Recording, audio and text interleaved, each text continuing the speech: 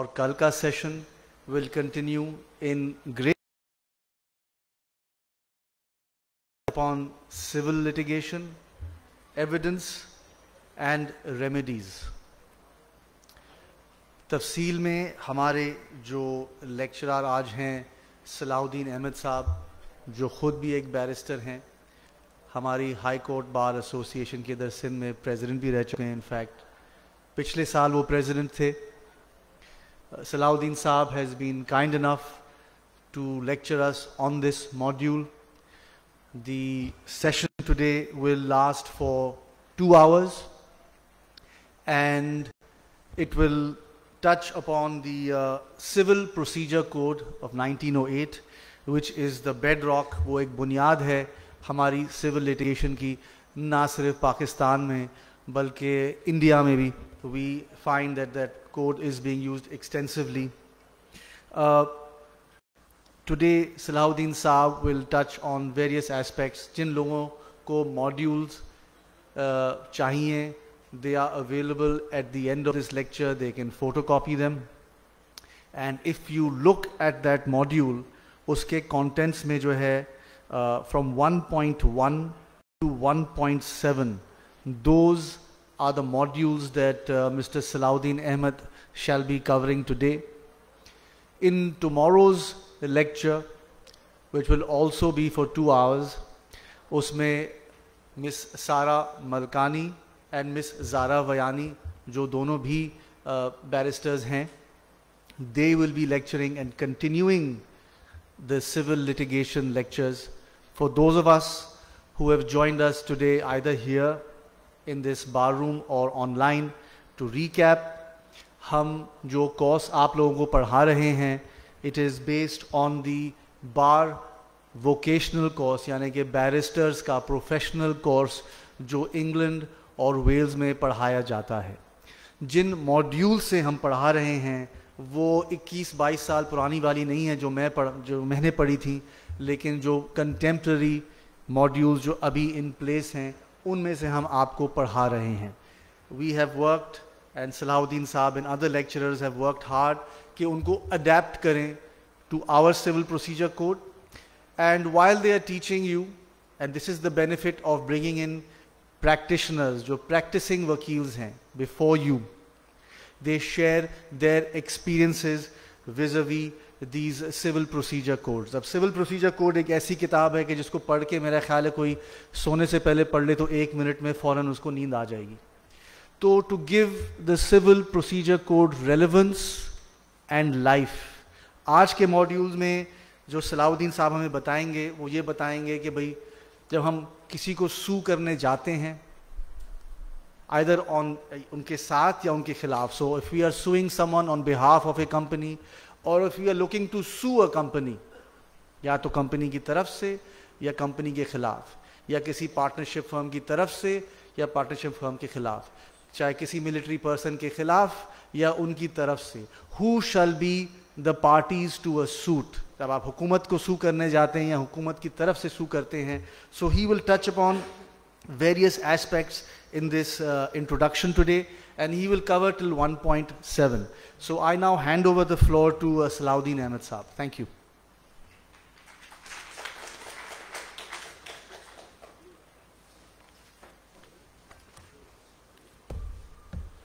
शुक्रिया उमर साहब. सबसे पहले तो मैं आप सबसे माजरत ख्वाह हूँ, आने में ताख़ीर हो गई थी, एक जनाजे पे जाना था तो उसमें देर हो गई.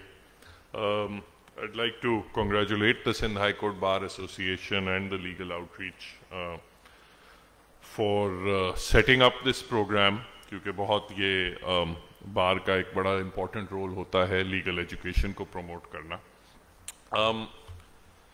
आज का अगर मुमकिन हो तो ये मॉड्यूल अगर शेयर भी हो जाए, अभी भी शेयर हो जाए, अच्छा, तो दैट बी, तो वी कैन प्रोसीड टुगेदर. आज का जो टॉपिक है वो बेसिकली सीपीसी का जो ऑर्डर 1 है उससे रिलेटेड है. सीपीसी का ऑर्डर 1 जो है डिफाइन करता है कि सूट में पार्टीज कौन कौन लोग होंगे और उनको इम्प्लीड कैसे किया जाएगा। अब जैसा कि आप जानते हैं कई डिफरेंट एंटिटीज़ होती हैं और इसमें अक्सर बड़ी कॉमन मिस्टेक्स होती हैं। People don't take it, they take it rather casually, कि आप अक्सर देखते हैं कि कभी किसी सरकारी अफसर को उसके नाम से प्लीड किया गया होता है, कभी उसकी डेजिग्नेशन से प्लीड किया गया होता है, एज ए डिफेंडेंट बनाया गया होता है, कभी किसी कंपनी को बनाया गया होता है, कभी किसी कंपनी के अफसर को बनाया गया होता है, पार्टनरशिप को कभी बनाया जाता है एज ए डिफेंडेंट, कभी सारे पार्टनर्स को बना दिया जाता है, ट्रस्टीज, सोसाइटीज, क्लब्स, इन सब लोगों को व्हाट आर द रूल्स, हम कैसे इनको इम्प्लीड करते हैं। अक्सर आप देखते हैं सूट्स में या पिटिशंस में भी नीचे से शुरू होते हैं, एसएचओ को भी पार्टी बनाया होता है, उसके ऊपर एसपी को भी बनाया होता है, एसएसपी को भी बनाया होता है, डीआईजी को भी, आईजी को भी, होम सेक्रेटरी को भी। तो what is the rule in this regard, what is the best practice in this regard, किसको हमें इम्प्लीड, what is the CPC say about it, what is the practice. So that is the thing that we shall be addressing today. सबसे पहले तो अगर आप order 1 rule 1 देखें CPC का, तो वो ये कहता है कि all persons may be joined in one suit as plaintiffs in whom any right to relief in respect of or arising out of the same act or transaction or series of acts or transactions is alleged to exist, whether jointly, severally, or in the alternative, where if such persons brought separate suits, any common question of law or fact would arise. Now, as always, it's necessary to break down this provision. This basically is saying कि आप कब को-प्लेंटिव्स कब बना सकते हैं। अक्सर होता है कि एक ऐसा इशू है जिसमें सिर्फ एक बंदे का इंटरेस्ट नहीं है, 10 बंदों का इंटरेस्ट है। अब आपको ये देखना है कि कब आप, और नेचुरली अगर आप 10 डिफरेंट सूट्स फाइल करेंगे तो 10 डिफरेंट कोर्ट फीस भी भरेंगे और बाकी अपना, हो सकता है आपकी ख्वाहिश भी हो कि मैं 10 डिफरेंट लीगल फीस भी चार्ज करूंगा, मगर you have to look at the interest of the client and you also have to look at the way that they can most effectively get relief. तो आपने देखना है कि कब आप ज्वाइन कर सकती हैं, कब आप ज्वाइन नहीं कर सकते, कब आपको सेपरेट सूट्स बनाना लाजमी है। आप ज्वाइन उस वक्त तक कर सकते हैं जब जो राइट्स जो आप क्लेम कर रहे हैं उस सूट में, वो एक एक्शन या एक series of actions, criminal law में भी आप फेमिलियर होंगे, जॉइंडर ऑफ चार्जेस में वो एक सीरीज ऑफ ट्रांजैक्शंस का जिक्र होता है। तो यहां भी सिविल सूट्स में भी ये कॉन्सेप्ट है कि अगर there is the same series of transactions in which more than one person are interested, then they can all join together and become प्लेंटिव्स। And इसकी प्रोवाइजो भी बड़ी इंपॉर्टेंट है, which says where if such persons brought separate suits, any common question of law or fact would arise. तो अब यहां इस ये जो हैंडआउट है इसमें एक एग्जाम्पल दिया गया है कि where C contracts with A and B for the task of A and B writing one thesis jointly, then C will give them 10,000 rupees jointly, not separately, but although I think separately भी हो तो कोई फर्क नहीं पड़ेगा, because language order 1 rule 1 की jointly, severally और in the alternative। तो आप डिफेंडेंट से आप ये भी कह सकते हैं कि भाई या तो तुमने मुझे पैसे देने, अगर तुमने मुझे पैसे नहीं देने तो तुमने मुझे पैसे देने, ठीक है। Where if such person and C doesn't pay upon completion of the task, then in such case will A and B file a separate case or jointly? Now, the answer to that, of course, because they are part of the same transaction is that A and B will jointly file together, they will file a suit. ठीक है, मगर इसको जरा सा अगर आप complicate कर देते हैं, फर्ज करें कि एक कॉन्ट्रैक्ट नहीं है. एक तो सिचुएशन ये है ना कि आपने एक ट्राईपार्टाइट एग्रीमेंट की, ए ने बी और सी के साथ एक सिंगल कॉन्ट्रैक्ट किया है जिसमें बी का भी नाम है, सी का भी नाम है. अब ए वायलेट कर देता है तो B and C naturally Sue collectively कर सकते हैं. मगर फर्ज करें दो कंप्लीटली सेपरेट कॉन्ट्रैक्ट्स हैं. ए ने बी के साथ एक कॉन्ट्रैक्ट किया है और सी के साथ दूसरा कॉन्ट्रैक्ट किया है. तब बी और सी आपस में हाथ मिला सकते हैं या नहीं? उसके लिए आपको यह देखना पड़ेगा कि what is the nature of those contracts. If it belongs to the same series of transactions, let us से कि आप एक ही चीज बना रहे हैं, ठीक है, और उसके लिए सेपरेट सेट्स ऑफ कॉन्ट्रैक्ट्स किए हैं, it may be that you can still join together. You know, मैं अगर for example in this situation के ये जो थीसिस की बात की गई है, मैं आपसे कॉन्ट्रैक्ट करता हूं कि आपने मेरे लिए थीसिस 5,000 रुपए के लिए लिखना है, ठीक है. साथ साथ मैं आपसे भी कॉन्ट्रैक्ट करता हूं कि आपने भी 5,000 में मेरे लिए थीसिस लिखना है, ठीक है. In the and I refuse to पे both of you and I take the plea कि मुझे पैसे देने की जरूरत नहीं है क्योंकि ये जो कॉन्ट्रैक्ट है this is void for reasons of public policy, कि दूसरे के लिए थीसिस लिखना एक गैर कानूनी काम है और गैर कानूनी काम का कॉन्ट्रैक्ट जो होता है वो ऑटोमेटिकली वॉइड होता है, ठीक है, कॉन्ट्रैक्ट एक्ट के तहत. तो इसलिए मैं आप दोनों को पैसे नहीं दूंगा. Now there is a common question of law that has arisen out of what is essentially the same series of transaction. तो आप दोनों हाथ मिला के एक कलेक्टिवली मेरे खिलाफ सूट कर सकते हैं. जरूरी नहीं है कि आप सेपरेट सूट्स ही करें. So this it can help प्लेंटिफ्स a lot of times because often ऐसे, और पर्टिकुलरली जब ये बड़े लार्ज स्केल पे इश्यूज हो रहे होते हैं, ठीक है, किसी बंदे ने जिस तरह होता है जब फ्रॉड कर रहे होते हैं, हर किसी से 5-5 हजार रुपए पकड़े हुए हैं. Collect individually it might not make sense for anybody to सू, मगर अगर 100 लोग जमा होके एक सूट फाइल कर सके तो उससे बड़ा फायदा होगा. वो एक्चुअली कोर्ट तक आ सकेंगे, इतने उनके पास रिसोर्सेज होंगे कि वो कोर्ट को अप्रोच कर सके.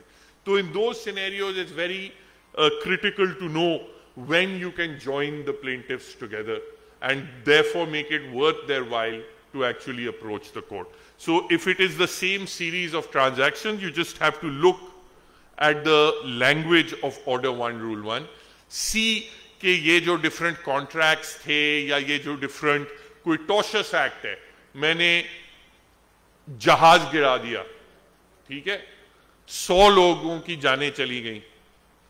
Whether they can join together, फेटल accidents का एक अलग रिजीम है, बट कॉन्सेप्चुअली अगर आप देखें टॉर्ट्स में मेरे नेग्लिजेंट एक्ट से 100 लोगों की प्रॉपर्टीज डिस्ट्रॉय हुई या 500 लोगों जख्मी हो गए एक ही मेरे एक्ट से या एक ही सीरीज ऑफ एक्शन से, तो वो 500 मिल के भी मुकदमा कर सकते हैं. जरूरी नहीं है कि वो सिर्फ हर बंदा अपना इंडिपेंडेंट एक्शन करे. और वो इसलिए इसेंशियल हो जाता है क्योंकि जैसा कि आप जानते हैं a lot of times courts में जिसके वसाइल ज्यादा होते हैं वो कामयाब होता है, उनकी स्टेइंग पावर ज्यादा होती है. अगर आप पीआईए के खिलाफ केस कर रहे हैं और आप सिर्फ एक आदमी हैं तो आप फिर नेचुरली अपना 2-4 सालों के बाद आप फिर हाथ अपने उठा लेंगे कि भाई अब हम क्या करें. वो तो पैसे खर्च करते जाएंगे, अपीलों पे अपीलें होती जाएंगी. मगर अगर आप उन 500 लोगों को जमा करके एक सूट फाइल करें तो देन हो सकता है कि फिर آپ کی سٹینگ پاور بھی برابری پہ آ جائے اور آپ شاید ان لوگوں کو پھر ان کا جو حق ہے وہ دلوا سکیں. Now,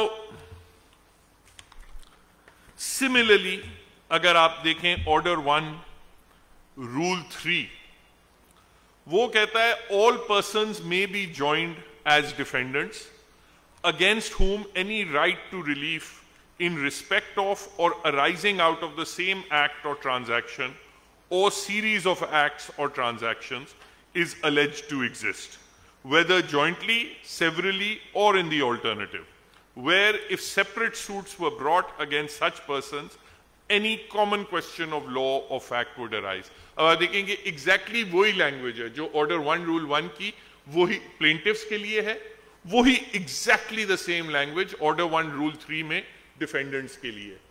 تو ڈیفینڈنٹس کو بھی آپ اسی طرح اکٹھا کر سکتے ہیں. آپ کے لیے ضروری نہیں ہے کہ آپ اگر آپ کے ساتھ جو آپ کو جو نقصان ہوا ہے اس میں ابھی تک تعین نہیں ہوا کہ اس کا ذمہ دار اے ہے یا بی ہے یا سی ہے یا کس ان اے لاٹ آف, جیسے فار ایگزامپل نیگلیجنس کے سوٹس ہوتے ہیں. ناؤ یو نو کہ اس میں 3-4 different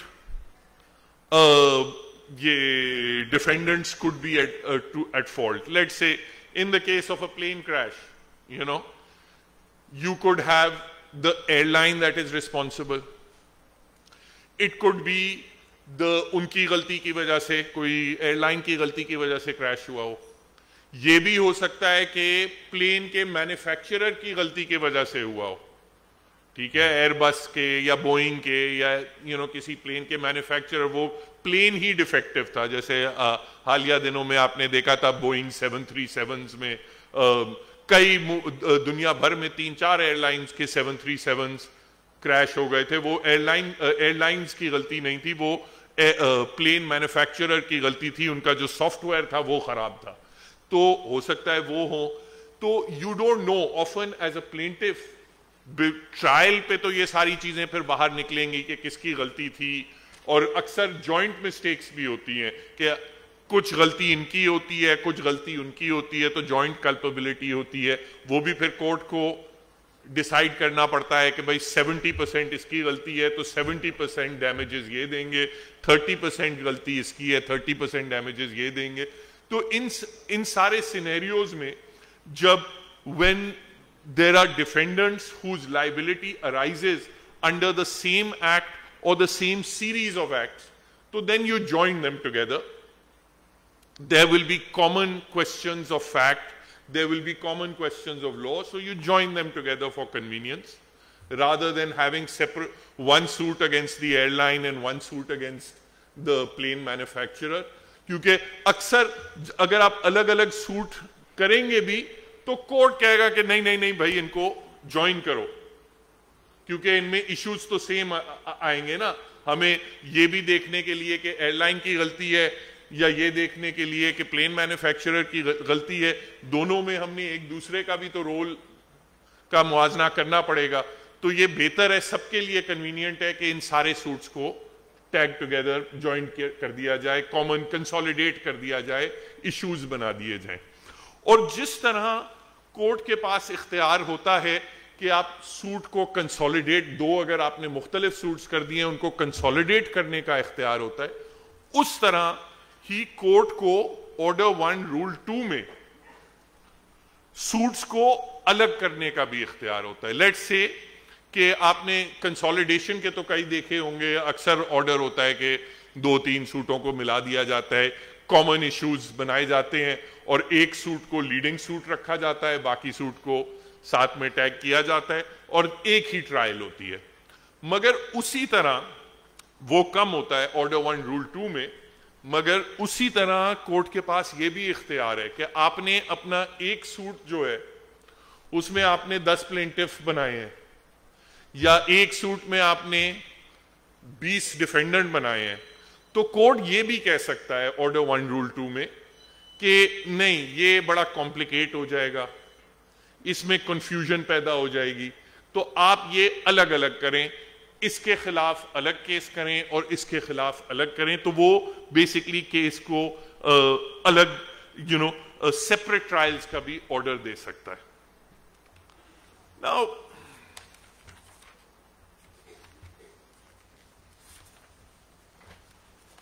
if we turn to, so this I just wanted to, because this is the beginning of the CPC, so I wanted to explain that. اب ذرا واپس آتے ہیں,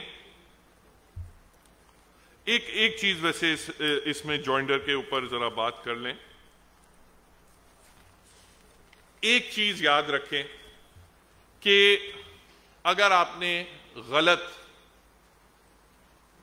ڈیفینڈنٹس کو سوٹ میں ملا دیا یا غلط پلینٹفز کو ملا دیا, زیادہ آپ نے ہر پلینٹف کو الگ کیس کرنا چاہیے تھا, آپ نے 10 پلینٹفز کو ساتھ ملا دیا, یا 10 پلینٹفز کو ساتھ میں کیس کرنا چاہیے تھا, آپ نے الگ الگ سوٹس کر دیے.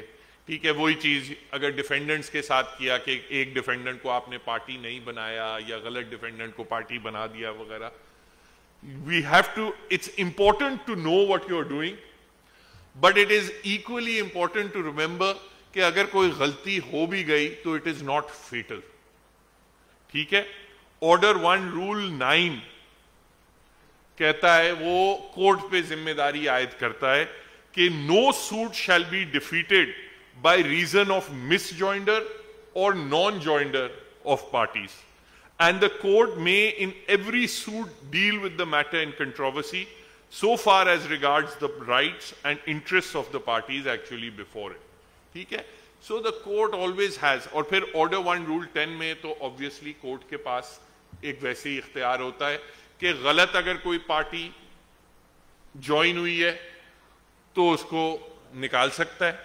اگر کوئی پارٹی ایسی ہے جس کو آپ کو پارٹی بنانا چاہیے تھا, اس کو آپ نے غفلت میں نہیں بنایا, تو کورٹ کی صرف یہ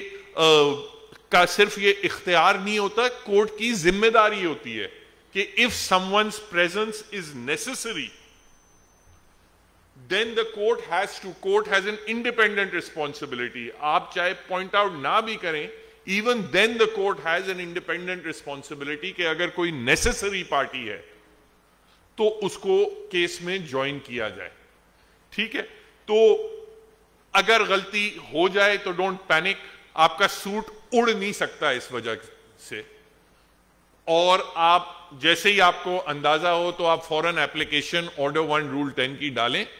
اور اکثر اپنا ایون اپیلیٹ سٹیج میں ہو جاتا ہے کہ کورٹ کہتی ہے کہ بھائی یہ پارٹیز کی طرف سے تو غفلت ہوئی, مگر کورٹ کو خود سے اندازہ کرنا چاہیے تھا کہ یہ فلاں جو ڈیفینڈنٹ ہے یہ بڑا نیسیسری ہے اس تمام مسئلے کو ڈیسائیڈ کرنے میں, تو یہ ڈیفینڈنٹ جوائن ہونا چاہیے تھا. یہ کورٹ کی رسپانسبلٹی تھی. ایون اپیلیٹ سٹیجز پہ وہ جوائن کر کے دوبارہ پھر ریمانڈ کر کے ری ٹرائل ہو جاتی ہے. یہ تھے order 1 role 9 and rule 10. Then there is a very interesting provision jo I'm sorry, I'm not going exactly according to the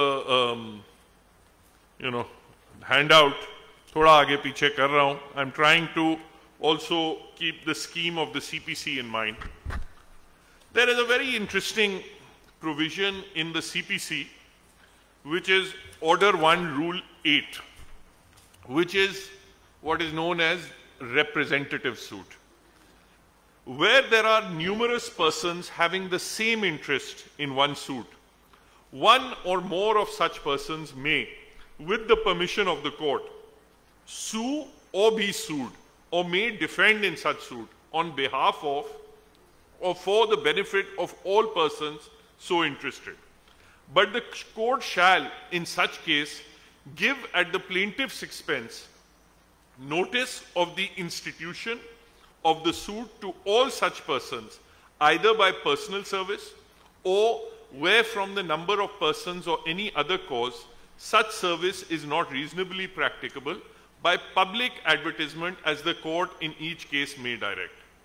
any person on whose behalf or for whose benefit a suit is instituted or defendant under sub-rule 1 may apply to the court to be made a party to such suit. Now, how does this apply? This is basically जो America में इसको ये कहलाता है, इस किस्म के जो सूट्स होते हैं वो कहलाते हैं क्लास एक्शन सूट्स, कि आप सिर्फ किसी फर्द वाहिद के लिए या कुछ अशखास के लिए ये मुकदमा नहीं कर रहे, बल्कि एक पूरी क्लास के लिए कर रहे हैं, ठीक है, एक लार्ज नंबर ऑफ पीपल के इज्तिमाई फायदे के लिए कर रहे हैं। उस सिनेरियो में क्या होता है, and I give you a practical example. I think the first time I filed a suit, a representative suit. अगर आप लोगों को याद हो, I don't know if all of you were old enough. I know some of you were not old enough to remember. मगर I think 2004 में टैस्मन spirit एक जहाज था जो सी व्यू बीच के सामने आके वो ग्राउंड हो गया था, और उसके पता नहीं हजारों गैलन ऑयल उन्होंने डिस्चार्ज किया था वगैरह। कई दिनों तक आप वहां बीच के सामने जा नहीं सकते थे, फ्यूम्स इतनी स्ट्रांग थी, और वो पूरा का पूरा बीच पोल्यूट हो गया था उसमें, you know, it was totally destroyed. तो I remember we filed a suit, हमने कोई 4 या 6 जो सी व्यू पे रहने वाले जो लोग थे उनके लिए हमने एक सूट फाइल किया अगेंस्ट द शिपिंग कंपनी, कि आपकी नेग्लिजेंस शिपिंग कंपनी के खिलाफ भी था, केपीटी के भी खिलाफ था वगैरह। अगेन जॉइंडर का इशू था कि ये गलती ज्यादा केपीटी की थी या शिपिंग कंपनी की थी, या शिपिंग के जो एक्चुअल जो कैप्टन था शिप का उसकी पर्सनल थी वगैरह। तो उन सबको हमने डिफेंडेंट बनाया, ठीक है, और रिप्रेजेंटेटिव सूट फाइल किया। उसमें होता ये है कि फिर आप एक ऑर्डर 1 रूल, आप वैसे तो सूट सलाउद्दीन अहमद, उमर सुमरो, रेहान मलिक के नाम पे आपने सूट फाइल कर दिया, फिर आप उसमें एक दरखास्त डालते हैं ऑर्डर 1 रूल 8 की कि हमने ये सूट, और प्लेंट में भी लिखते हैं कि ये सूट हमने सिर्फ अपने लिए नहीं किया बल्कि इस इलाके के तमाम लोगों के लिए किया है, उनके इज्तिमाई फायदे के लिए किया है। हमने मांगे भी थे कोई, आई थिंक कोई पता नहीं अरबों डॉलर या क्या था अच्छी खासी रकम थी। मिलना तो खैर कौन जीता है तेरे जुल्फ के सर होने तक, मगर तो वो हमने कहा था कि ये इन 7-8 लोगों के लिए नहीं है, ये जो तमाम लोग उस पट्टी में रहते हैं जो मुतासरीन हैं ये उनके लिए है। तो अदालत को चाहिए कि ये शिपिंग कंपनी से ये पैसे ले और वो फिर फंड कायम करे जिससे ये बीच पे जो भी रिहेबिलिटेशन होनी है वो भी हो, और जिन लोगों को जो इस पट्टी में जो लोग रहते हैं जिनको ब्रीदिंग डिफिकल्टीज वगैरह, जिसको भी जो भी मेडिकल डिफिकल्टीज हुई हैं वो उसके लिए भी डैमेजेस दिए जाएं, सबको एक अमाउंट दी जाए।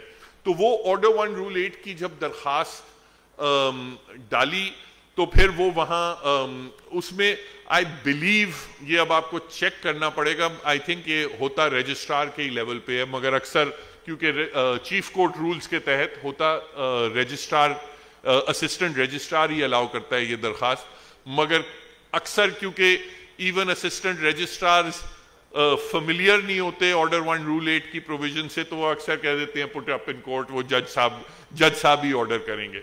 बहरहाल जब वो ऑर्डर हो गया तो हमने कहा नेचुरली जिस तरह यहां लिखा है where from the number of persons involve such service personal service is not practicable, तो हमने कहा ये हजारों लोग रहते हैं इस पट्टी में, हम सबको पर्सनल सर्विस तो करा नहीं सकते।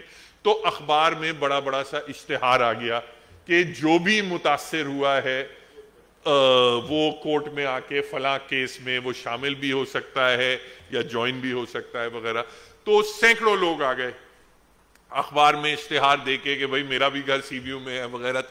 तो उससे on a practical level, you know, in litigation often it creates this pressure on the defendant कि यार अपना इतने सारे लोग आ जाएंगे तो फिर मैं क्या सेटलमेंट अगर कोई करना है वगैरह तो वो भी सेटलमेंट कैसे होगी, पब्लिक प्रेशर भी बढ़ जाएगा वगैरह। तो it causes them it puts a great pressure on the defendant کہ یار پہلے ہی کچھ رفع دفع کر کے کیس کو سیٹل کر لیتے ہیں تاکہ یہ نہ ہو کہ پورا ایک ہزاروں لوگوں کا ہجوم کورٹ میں کھڑا ہو, ہم سب کی کلیمز کر رہے ہوں.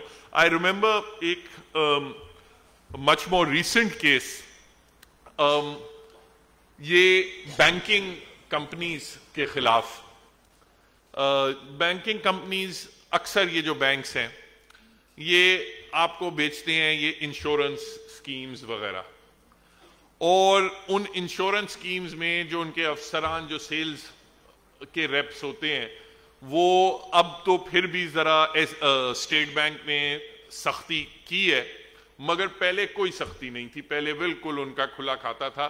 وہ آ کے آپ کو کہتے تھے کہ یہ آپ فلاں انشورنس کی اسکیم لے لیں اور اس میں آپ اتنے پیسے ڈالیں گے اور آپ کو ہر سال کے آپ کو 20% ملیں گے یا 18% ملیں گے وغیرہ. اب نیچرلی ہر کوئی خوش ہو جاتا تھا یار 18-20% ملیں گے.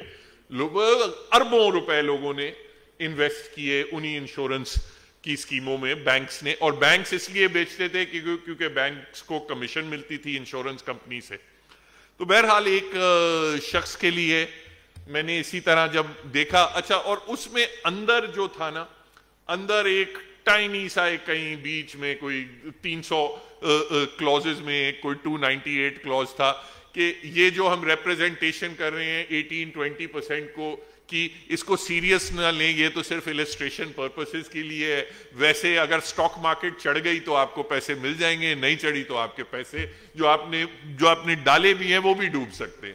مگر وہ اندر کوئی 298 کلوز ہوتا تھا اور اوپر بڑا بڑا جو فرنٹ پیج ہوتا تھا اس میں لکھا ہوتا تھا کہ 18% ملیں گے.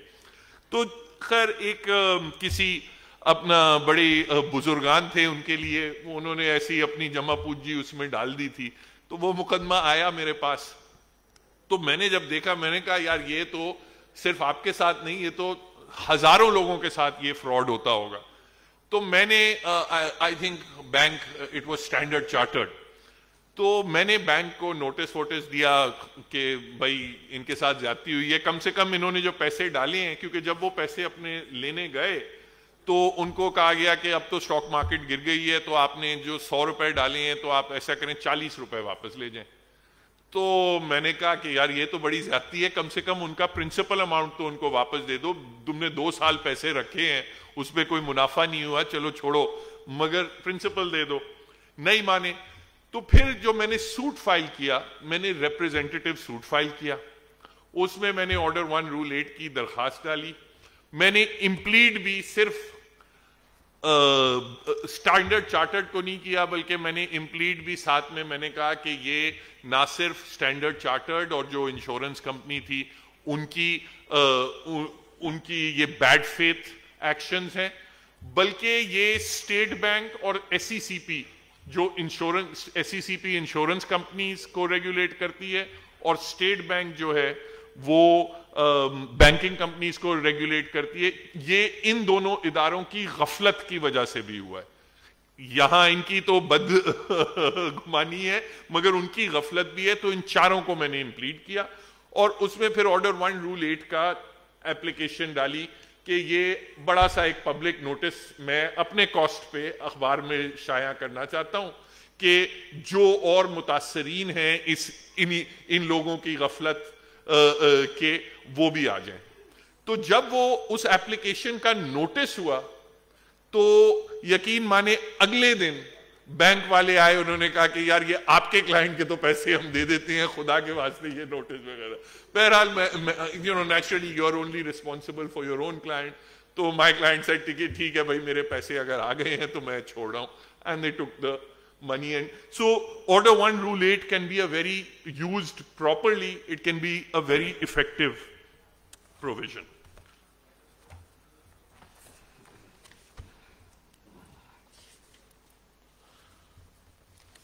اب ذرا آ جاتے ہیں on the parties to the suit, which is the beginning of this handout. اب one thing that I notice, there is a lot of confusion both amongst lawyers and in judges, is who can properly bring a suit and who can be sued in a suit. There is a tendency کہ ہم سب کو ایک ہی سمجھتے ہیں کہ departments کو بھی سو بھی کریں گے اور سو بھی کرتے ہیں, گورنمنٹ کے سرکاری ڈپارٹمنٹ سو, ان کو ہم سو بھی کرتے ہیں اور وہ خود بھی اکثر سوٹ فائل کر دیتے ہیں. بلکہ بڑی ریسنٹلی ہوا کہ اسلام آباد ہائی کورٹ میں آپ نے دیکھا ہوگا پاکستان نیوی نے سوٹ فائل کر دیا, اور ان کو اسلام آباد ہائی کورٹ نے پھر ان سے پوچھا کہ بھائی نیوی کیا ایک لیگل سیپریٹ لیگل اینٹی ہے, کیا آپ اپنی اتھارٹی پہ سو فائل کر سکتے ہیں, یا یہ سوٹ واقعتاً اصولاً منسٹری آف ڈیفنس کو through the secretary defence file کرنا چاہیے تھا. ایونچولی انہوں نے اپنی مسٹیک ریئلائز کی, وڈرا کیا وغیرہ, اور پھر دوبارہ نیا کیس فائل کیا.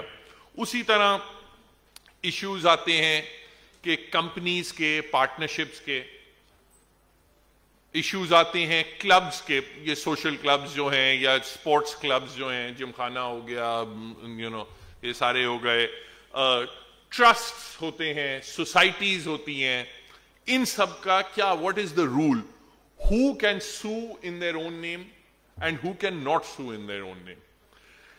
اس میں دو چیزیں آپ کو دیکھنی ہیں. ایک تو سی پی سی کئی کیسز میں آپ کو گائیڈنس دے گی, دوسرا آپ کو ان آرگنائزیشنز کے اگر کوئی کانسٹیٹیوٹیو ایکٹس ہیں, جس طرح کمپنیز کے لیے کمپنیز ایکٹ ہے, پارٹنرشپ کے لیے پارٹنرشپ ایکٹ ہے, سوسائٹیز کے لیے سوسائٹیز رجسٹریشن ایکٹ ہے, یہ سارے بھی آپ کو جوائنٹلی دیکھنے پڑیں گے. ان آرڈر ٹرسٹ کے لیے ٹرسٹ ایکٹ ہے, in order to actually ascertain کہ who can and who cannot sue in their name. The basic principle is that you have to be, in order to bring a case normally, you have to be what is known as a juridical entity. ٹھیک ہے, you have to be a legal entity. اکثر, or what is in sometimes in other words is called a body corporate.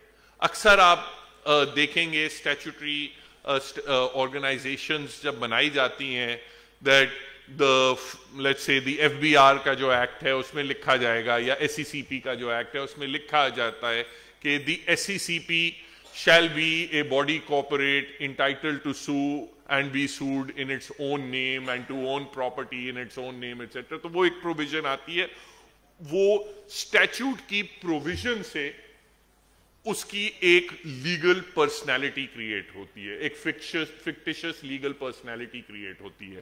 اور پھر ایک بار وہ legal personality create ہو جائے تو پھر وہ اپنے نام سے سو بھی کرے گی, اور اگر کوئی اس کے خلاف مقدمہ لانا چاہتا ہے تو اس کو وہ لیگل اینٹی کو پارٹی بنانا لازم ہے.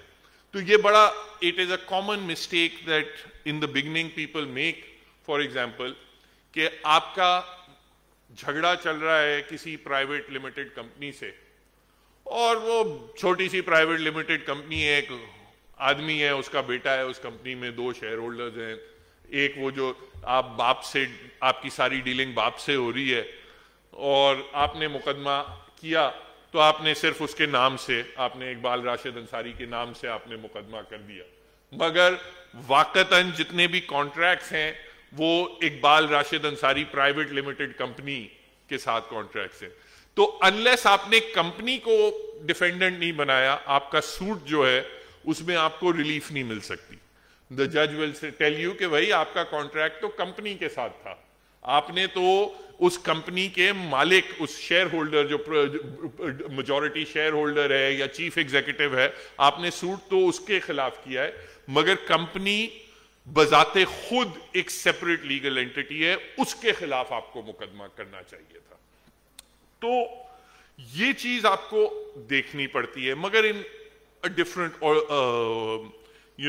سینیریو, اور اس میں بھی لوگ اپوزٹ مسٹیک کرتے ہیں.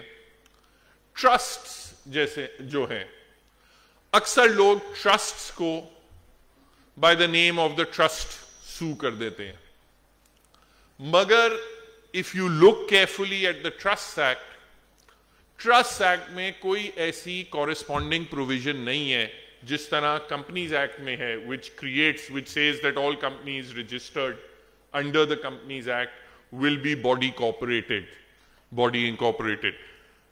ट्रस्ट एक्ट में ऐसी कोई प्रोविजन नहीं है.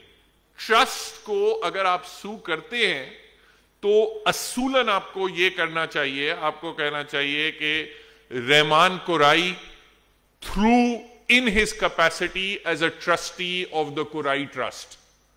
ठीक है, that is the way you have to implement, because a trust by itself is not a separate legal entity. ये तायुन करना कि कौन लीगल एंटिटी है कौन नहीं, first of all you will look at the relevant statutes that allow for the creation or registration of these bodies. So in the case of a statutory corporation, अब फर्क, let's say कि अगर मैंने मुकदमा करना है पीआईए के खिलाफ, तो पीआईए एक्ट जो है 1956 का, उसमें लिखा हुआ है कि PIA shall be a body corporate that can be सूड और can sue in its own name.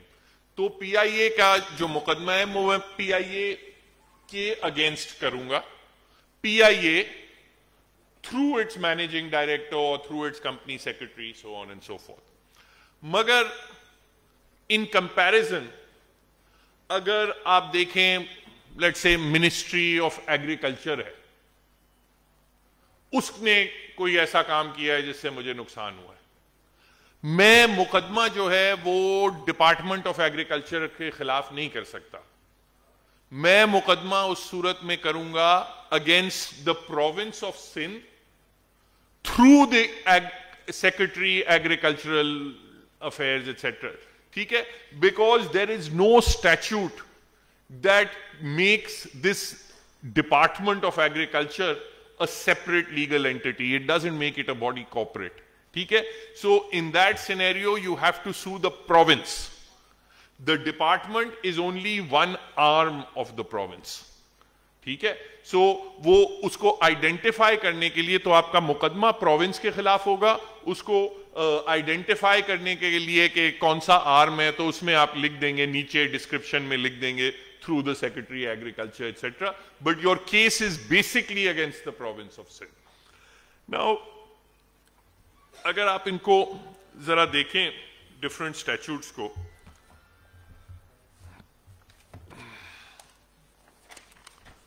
सबसे कॉमन एग्जाम्पल होता है पार्टनरशिप्स का. क्या आप पार्टनरशिप को पार्टनरशिप फर्म के नाम से सू करेंगे, या आप जितने भी पार्टनर्स हैं उनको in their capacity as partners उनको इम्प्लीट करेंगे? उसका जो जवाब है वो आपको सीपीसी ही देता है.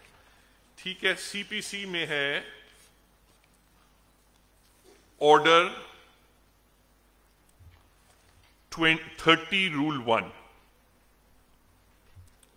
वो कहता है कि एनी टू और मोर पर्सन्स क्लेमिंग और being liable as partners and carrying on business in Pakistan may sue or be sued in the name of the firm, if any, of which such persons were partners at the time of the accruing of the cause of action, and any party to a suit, so on and so forth.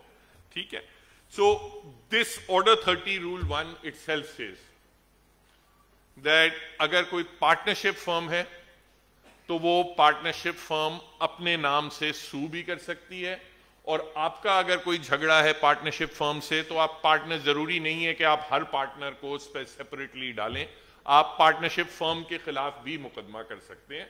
सिर्फ आप naturally जब कोई natural person नहीं होगा तो नीचे आपको identify करना होता है कि ठीक है हमने पार्टनरशिप फर्म को फला पार्टनर के थ्रू हम सू कर रहे हैं, मगर बेसिकली आपका मुकदमा अगेंस्ट द पार्टनरशिप फर्म है.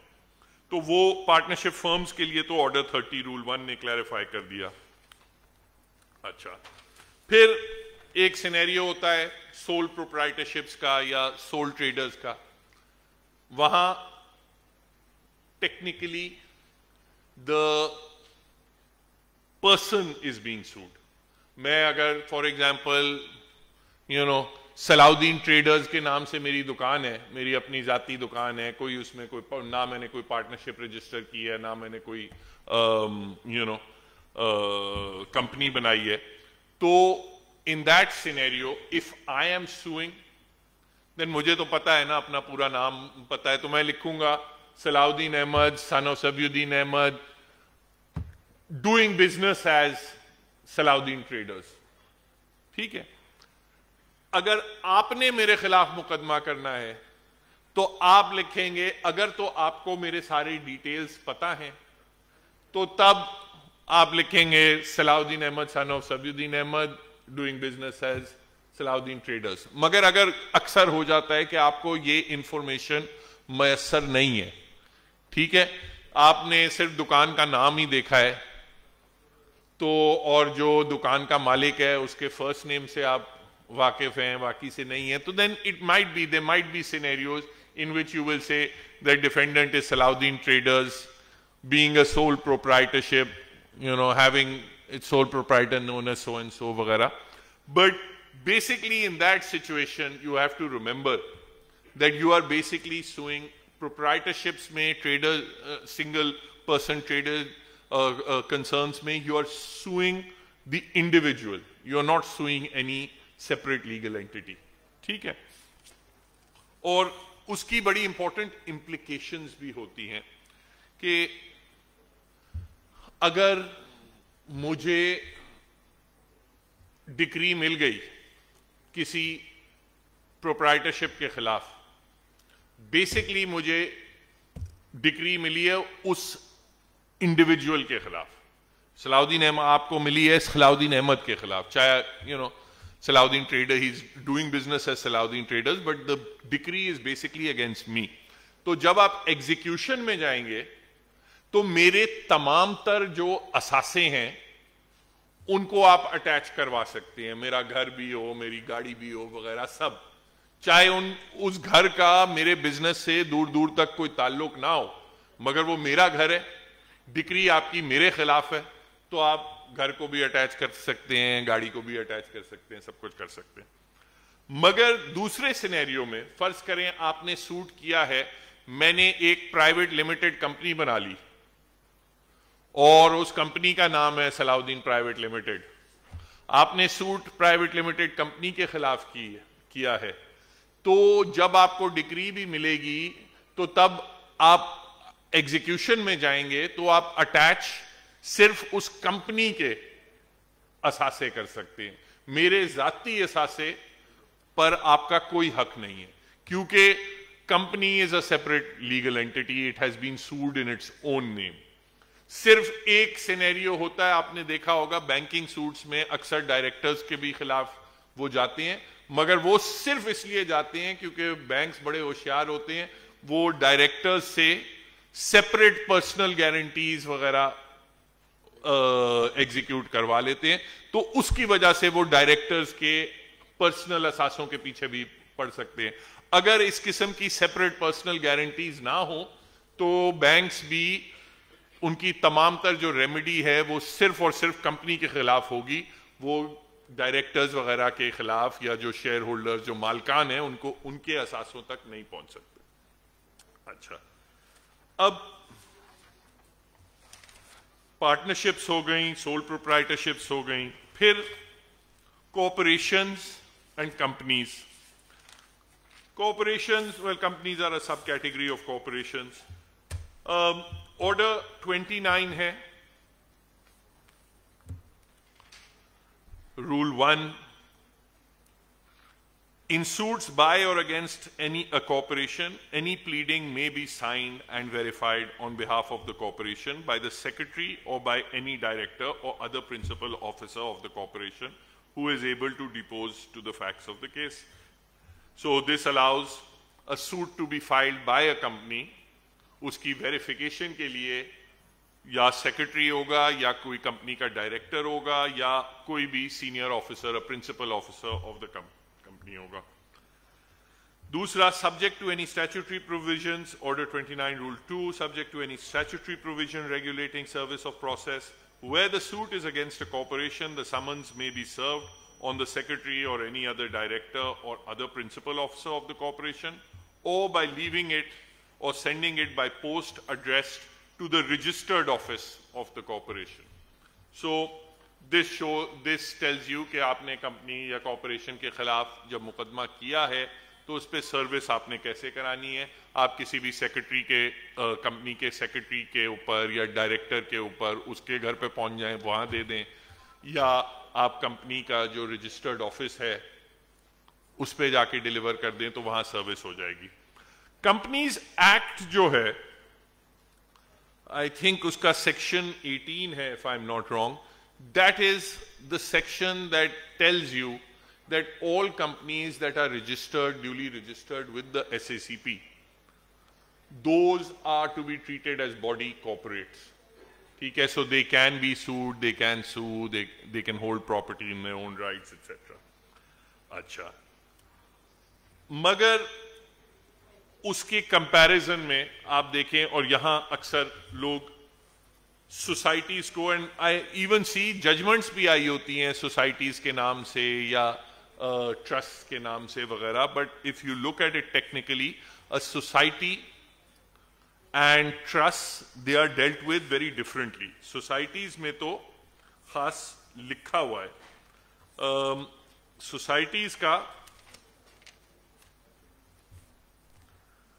सूट्स सेक्शन 6 है सोसाइटीज रजिस्ट्रेशन एक्ट में. वो कहता है every society registered under this act may sue or be sued in the name of the president, chairman or principal secretary or trustees as shall be determined by the rules and regulations of the society, and in default of such determination in the name of such person as shall be appointed by the governing body for the occasion, provided that it shall be competent for any person having a claim or demand against the society to sue the president or chairman or principal secretary or trustees thereof, if on application to the governing body some other officer or person be not nominated to be the defendant. So you will see yahan bilkul farak regime hai. Societies का जहां ताल्लुक है वहां ये नहीं लिखा हुआ that a society can be sued or can sue or be sued in its own name. यहां उल्टा लिखा हुआ है. यहां लिखा हुआ है कि सोसाइटी ने अगर सू करना है या सोसाइटी को अगर सू करना है तो it shall be in the name of the president, chairman और प्रिंसिपल सेक्रेटरी और ट्रस्टी और anyone else who the society according to it's rules में नॉमिनेट और फॉर आइदर बीइंग सूड और टू सू. ठीक है, तो when you are suing a society, the title should not read that, you know, so and so society. It should read जो सदर का नाम है या चेयरमैन का नाम है, it should be, you know, Rahman Kurai, president of such and such society, you know, sued in his capacity as such. तो वो ही चीज ट्रस्ट में भी उसी तरह होता है. ट्रस्ट में भी ट्रस्ट एक्ट में कोई सेपरेट लीगल एंटिटी नहीं दी गई ट्रस्ट को. तो ट्रस्ट भी जहां होते हैं तो आपने ट्रस्ट में जरूरी होता है आप सारे ट्रस्टीज को इंप्लीट करें, उनके नाम लिखें और फिर उसके नीचे नेचुरली लिखेंगे being the trustee of such and such trust. ठीक है. कोऑपरेटिव सोसाइटीज में फिर फर्क है. कोऑपरेटिव सोसाइटीज में जब आप कोऑपरेटिव सोसाइटीज एक्ट देखेंगे उसमें सेक्शन 23 है गालिबन, वो ये कहता है कि cooperative societies however they our body corporates who can sue और B sued in their own name. तो अगर कोऑपरेटिव हाउसिंग सोसाइटी है, यू नो, पीसीएचएस है, तो आप पीसीएचएस को उसी के नाम से सू करेंगे और नीचे through the secretary so and so वगैरह. So that is the difference. अच्छा, अब एक चीज वैसे ऑर्डर 29 रूल 1 के हवाले से बड़ा इंपॉर्टेंट है, और ये जनरली जब भी नॉन नेचुरल पर्संस हैं इस पे बड़ी लिटिगेशन हो चुकी है कि लेट से आपके पास कोई कंपनी आती है, वो कंपनी जो है वो कहती है आपने मुकदमा फाइल करना है. आप ऑर्डर 29 रूल 1 पढ़ते हैं उसमें लिखा है कि कोई सेक्रेटरी भी आके साइन वेरीफाई कर सकता है, प्लीडिंग्स कोई भी साइन कर सकता है। तो आप कहते हैं कंपनी की तरफ से मैंने फाइल कर दिया, कंपनी सेक्रेटरी ने आके साइन कर दिया, बस very good. The problem is that there is conflict in the case law about this. सबसे पहला केस था आई थिंक ऑस्ट्रेलेशिया बैंक का, PLD 1966 सुप्रीम कोर्ट था, I forgot the exact page number.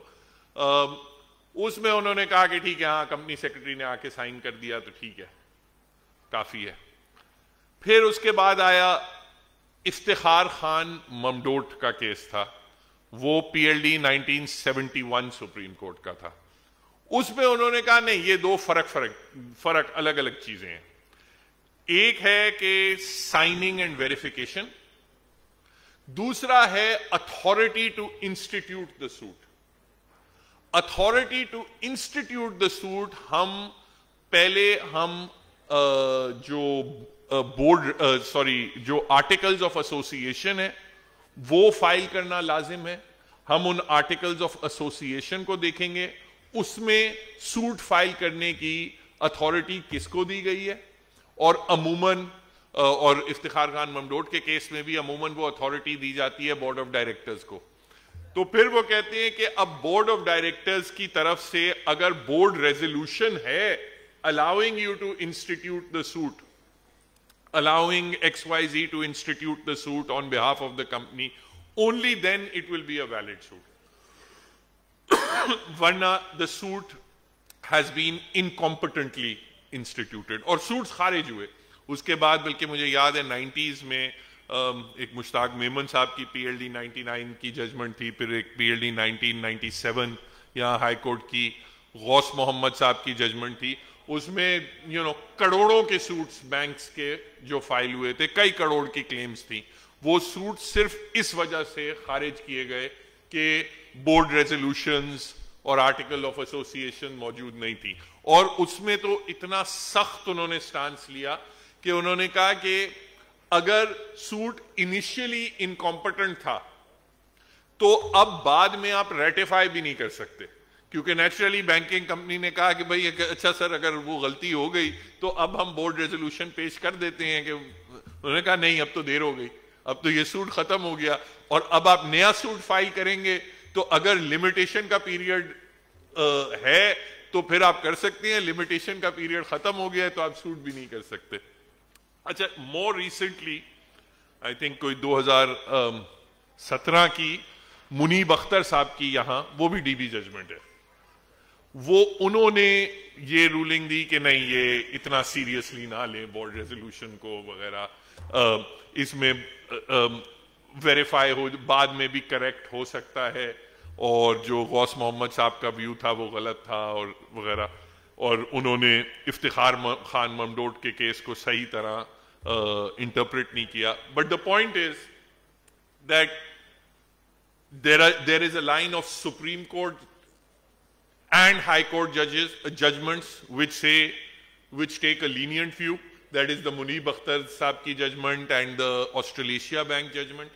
And there is a Supreme Court, a line of Supreme Court and High Court judgments, which is the Ghaus Mohammed and the Iftikhar Khan Mamdod cases, which take a very strict view. So, by abundant caution, बंदा अगर कर ही रहा है काम तो carefully करे। तो आप आर्टिकल्स ऑफ एसोसिएशन कंपनीज की सिचुएशन में या सोसाइटीज वगैरह की भी सिचुएशन में आप आर्टिकल्स ऑफ एसोसिएशन मंगवाया करें, उसमें देखें कि भाई किसको अथॉरिटी सूट फाइल करने की, किसको अथॉरिटी है। अगर बोर्ड को है तो फिर बोर्ड से बाकायदा एक वो बोर्ड रेजोल्यूशन लें अथॉरिटी की और फिर उसके बाद फाइल करें, नहीं तो ऐसी बिला वजह मसले खड़े हो सकते हैं।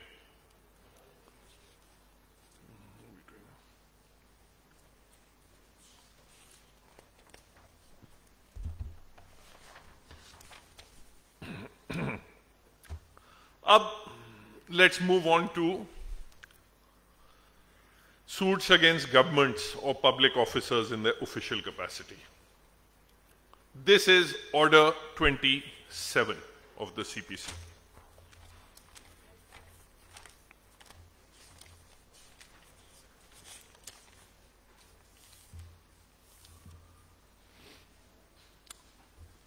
अच्छा, जहां गवर्नमेंट को मुकदमा करना है तो वहां द प्लेंट और written statement is to be signed by such person as the government may by general or special order appoint in this behalf, and it shall be verified by any person whom the government may so appoint and who is acquainted within the facts of the case. Now in most scenarios एक general power rules of business में secretaries को दी गई है, तो secretary कर सकता है. कुछ सिनेरियोज में सेक्रेटरीज को मजीद पावर है कि वो किसी और को भी डेलीगेट कर दें, but ordinarily in the rules of business secretaries, department के जो सेक्रेटरीज होते हैं, they are allowed to file cases and sign pleadings on behalf. Now it is always, कई मरतबा आप देखेंगे कि लोअर लेवल रैंकिंग लोगों ने WSs वगैरह साइन किए होते हैं. You are entitled to ask कि क्या आपको अथॉरिटी है ये साइन करने की या नहीं. एक मुख्तियारकार ने साइन कर दिया है तो आपको देखने, आप ये कह सकते हैं, ऑब्जेक्शन उठा सकते हैं कि अब मुख्तियारकार को जनरल अथॉरिटी तो कोई रूल्स ऑफ बिजनेस में नहीं है, वो तो सेक्रेटरी है डिपार्टमेंट की मगर या मेंबर की है, तो आप उससे कह सकते हैं कि भाई आप दिखाएं कि आपको कोई स्पेसिफिक वो अथॉरिटी का कोई ऑर्डर दिया गया है या नहीं दिया गया. Thank you. अच्छा चलें, ठीक है. अगर ब्रेक लेना चाहें वैसे तो 15 मिनट में खत्म भी कर दें. What do you think? आप एक्चुअली चॉइस तो आपकी है. कंटिन्यू रखें, चलें, ठीक. Okay.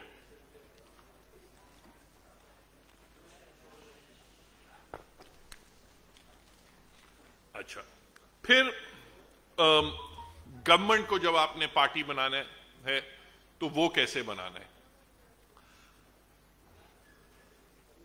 Order 27 rule 3 प्लेंट्स in suits bye और अगेंस्ट गवर्नमेंट.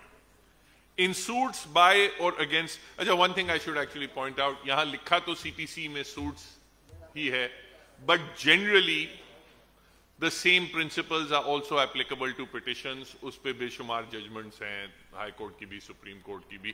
तो जो रूल्स आप सूट्स के लिए फॉलो करेंगे वही आप जनरली पिटिशंस के लिए भी फॉलो करेंगे. अच्छा, इन सूट्स बाय और against the government, instead of inserting in the plaint the name and description and place of residence of the plaintiff or defendant, it shall be sufficient to insert the appropriate name as provided in section 79. अब section 79 क्या कहता है जी? section 79 कहता है कि अगर आपने federal government के खिलाफ मुकदमा करना है तो आप फिर इम्प्लीड करेंगे एज ए डिफेंडेंट पाकिस्तान, और अगर आपने सूट प्रोविंशियल गवर्नमेंट के खिलाफ करना है तो सूट का डिफेंडेंट का जो टाइटल होगा वो सूबे का नाम होगा. So that's why the proper description, although आप देखेंगे और हम भी अक्सर गलतियां कर जाते हैं, गवर्नमेंट ऑफ पाकिस्तान लिख देते हैं, कभी फेडरल गवर्नमेंट लिख देते हैं, अपनी मर्जी करते हैं, but the correct proper way is the Federation of Pakistan. If you are suing the federal government, the Federation of Pakistan through the Secretary, Interior, through the Secretary Law, through the Secretary whatever, जिस department से आपका झगड़ा है तो उस secretary उसका डालेंगे, मगर ऊपर नाम आएगा फेडरेशन ऑफ पाकिस्तान. और उसी तरह अगर आपका झगड़ा प्रोविंशियल गवर्नमेंट के किसी डिपार्टमेंट से है तो then you will do the province of Sindh through the secretary agriculture और द होम सेक्रेटरी और so on so fourth. Now technically this is the proper technically correct way of doing it, and جس طرح میں نے پہلے کہا کہ یہ جو ڈپارٹمنٹس ہوتے ہیں یا یہ جو چھوٹے افسران ہوتے ہیں ان کی اپنی کوئی لیگل اینٹی نہیں ہوتی, ٹھیک ہے. سو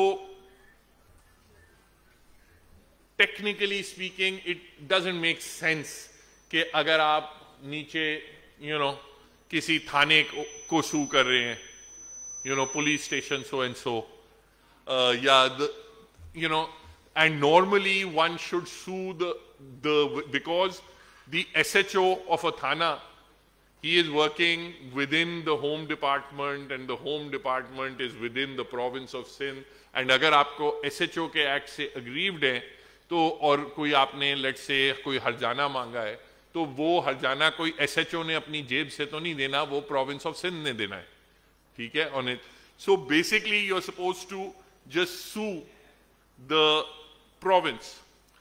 But on a practical level, ہوتا یہ ہے کہ آپ کو انٹرم ریلیف چاہیے ہوتی ہے, آپ چاہتے ہیں کہ وہ بندہ کم سے کم کورٹ میں تو آئے, کچھ کورٹ اس میں بلائے گی, اکثر مسئلے ادھر ہی سیٹل ہو جاتے ہیں. اگر آپ نے اپنے سوٹ میں صرف ایک ہی یا اپنی پٹیشن میں صرف ایک ہی رسپونڈنٹ کو بنایا ہے پارٹی, اور لیٹ سے آپ نے چیئرمین FBR کو بلایا ہے, ٹھیک ہے, اپنا پارٹی بنایا ہے کہ دا فیڈرل بیورو, ٹھیک ہے, کیا what is the acronym FBR کا, ہاں, فیڈرل بورڈ ریونیو, ٹھیک ہے, آپ نے ان کو بنایا ہے, ٹھیک ہے, تھرو دا چیئرمین, ٹھیک ہے.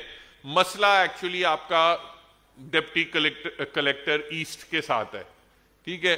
جب تک ڈاک وہاں FBR چیئرمین سے نیچے ہوتی ڈپٹی کلیکٹر تک پہنچے گی تو اکثر آپ کا کام ہی رول چکا ہوگا. تو اس لیے ہم, although it is not technically correct, but nevertheless for purposes of convenience and the courts also allow it, کہ ہم کرتے ہیں, ایک تو ہم نے FBR کو بنا دیا which is the proper legal technical way of doing it, اور پھر جس افسر سے ہماری ایکچوئل ہار ہے ہم نے اس کو بھی بنا دیا کہ ڈاک ڈائریکٹلی اس تک پہنچے, تو کم سے کم جب نوٹس آئے گا تو وہ خود بھی چلتا ہوا آ جائے گا یا کوئی اپنا کسی AG ویجی سے بات کر لے گا تو وہ معاملہ آگے چل پڑے گا. تو وی ڈو دیٹ, بٹ اس میں کچھ ہمارے دوست جو ہیں وہ ذرا سے اوور ایکسائٹیڈ ہو جاتے ہیں, وہ ایک بیلنس رکھنا پڑتا ہے, ٹھیک ہے. وہ کرتے یہ ہیں کہ اسسٹنٹ کلیکٹر کو بھی بنایا, پھر ڈیپیوٹی کلیکٹر کو بھی بنایا, پھر کلیکٹر کو بھی بنایا, پھر ہر ممبر FBR کو بنایا, تو یا SHO سے شروع ہو کے IG اور ہوم سیکرٹری تک پہنچتے ہیں, تو وہ کرنا از اے waste of time and it's a waste of the processes of the court. تو اس پہ کئی مرتبہ جھاڑ بھی پڑ جاتی ہے آپ کو ججز سے کہ یہ آپ نے کیا 11 رسپونڈنٹس کیا بنائے ہوئے ہیں جو جن سے ایکچولی آپ کو مطلب ہے, ٹھیک ہے. ہوم سیکرٹری کو تو آپ نے بنانا ہے, ہی از the head of the department. The province of Sindh can only be represented by the Home Secretary, so you do the province of Sindh through the Home Secretary. اور پھر جس SHO سے مطلب ہے اسے پارٹی بناؤ, باقی ساری لائن کو بنانے کی کیا ضرورت ہے, یا جس SP سے مطلب ہے اسے بنائیں.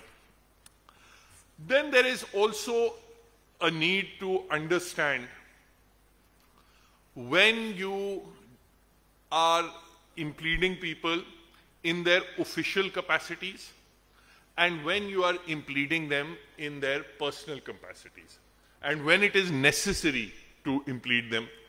اب آپ کا اگر صرف ایک لیگل مسئلہ ہے, ٹھیک ہے, سچ اینڈ سچ ڈپارٹمنٹ آپ کا کام نہیں کر رہی, جو قانون کہتا ہے ان کو کرنا ضروری ہے, وہاں کوئی ضرورت نہیں ہے کسی کو آپ پرسنل کیپیسٹی میں آپ امپلیڈ کریں, ٹھیک ہے. بیسٹ یہی آپ کریں گے, آپ نے ہوم سیکرٹری کو کیا, ساتھ میں آپ نے کہا فلاں SP ہے, آپ نے ان دونوں کو کر دیا, کوئی ان کے پرسنل نام وغیرہ ڈالنے کی ضرورت نہیں ہے. اور your issue is with the government and the government's instrumentalities. But there are cases جہاں آپ کہتے ہیں کہ یہ جو فلاں افسر ہے یہ ملا ہوا ہے, اس نے پیسے لیے ہوئے ہیں, یہ جان بوجھ کے میری دشمنی میں یہ کام کر رہا ہے, اس نے میری زمین پہ قبضہ کروا رہا ہے زبردستی وغیرہ, یہ پرسنلی انوالوڈ ہے. You are pleading what we call factual mills. ٹھیک ہے, میلس کی دو قسمیں ہیں, ایک ہے میلس ان لا, ایک ہے میلس ان فیکٹ. میلس ان لا وہ بھی کور کرتی ہے سچویشن کہ بالکل فلاں افسر کو قانون کا پتہ ہی نہیں ہے, ٹھیک ہے, اس نے قانون کو نظر انداز کرتے ہوئے فلاں میرا کام نہیں کیا یا فلاں میرے خلاف کوئی ایکشن لیا ہے, قانون کو نظر انداز کیا ہے. That is mills in law. But then there is a mills in fact کہ وہ میری ذاتی دشمنی میں یا فلاں سے پیسے پکڑ کے یا فلاں کی سفارش پہ میرے خلاف کام کر رہا ہے, تو وہ اس کی فیکچوئل میلس ہے میرے خلاف. جہاں آپ فیکچوئل میلس پلیڈ کر رہے ہیں تو تب آپ کے لیے ضروری ہے کہ آپ اس افسر کو بائی نیم پارٹی بنائیں, کیونکہ تب آپ کا مسئلہ so and so deputy collector سے نہیں ہے, تب آپ کا مسئلہ اس شخص سے ہے جو ڈیپیوٹی کلیکٹر کے فرائض انجام دے رہا ہے. وہ شخص جو ہے بذات خود آپ کے خلاف باعث ہوا ہے. تو دین اگر آپ نے اس کو بائی نیم امپلیڈ نہیں کیا تو کورٹ کہے گی کہ ہم آپ کی میلس ان فیکٹ کی جو ایلیگیشن ہے اس کو کنسیڈر ہی نہیں کر سکتے, کیونکہ کوئی کلیکٹر آپ کے خلاف باعث نہیں ہو سکتا, صلاح الدین احمد آپ کے خلاف باعث ہو سکتا ہے. تو دین ان دیٹ سچویشن جب آپ فیکچوئل میلس پلیڈ کر رہے ہو تو دین آپ نے سرکاری جو پارٹیز بنانی ہیں ان کے سرکاری ٹائٹل سے وہ بنائیں, اور پھر اس شخص کو اس کے نام سے آپ کو امپلیڈ کرنا ضروری ہے.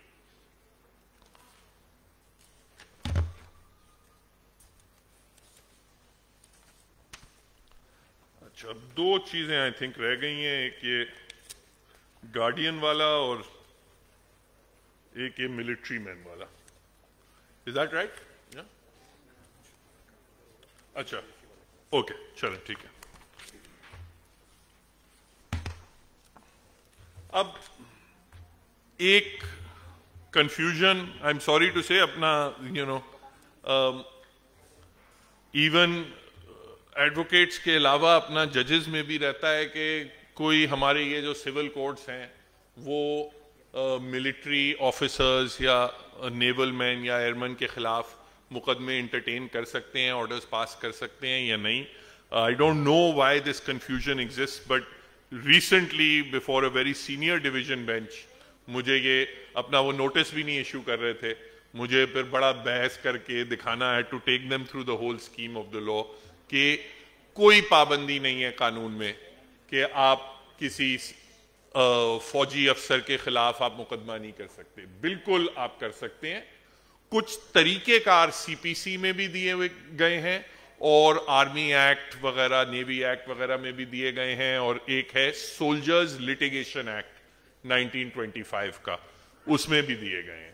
مگر مقدمہ کرنے سے کوئی پابندی نہیں ہے, سول سوٹ کرنے سے کوئی پابندی نہیں ہے. اسی طرح آپ ان کے خلاف کنٹیمپٹ ایکشن بھی لا سکتے ہیں, سب کچھ لا سکتے ہیں. ٹھیک ہے, کوئی ضروری نہیں ہے کہ آپ جا کے اپنا مارشل وہ اس کے کیا نام ہوتا ہے کورٹ مارشل کی پروسیڈنگ جوائن کریں. obviously court martial is not made for civil proceedings. The point is only کہ اگر آپ نے سی پی سی میں بلکہ لکھا ہوا ہے اسپیسیفکلی کہ فوجی افسران کے خلاف مقدمہ کیسے ہوگا. یہ ہے آرڈر 32. آرڈر 32 یہ نہیں, sorry 28.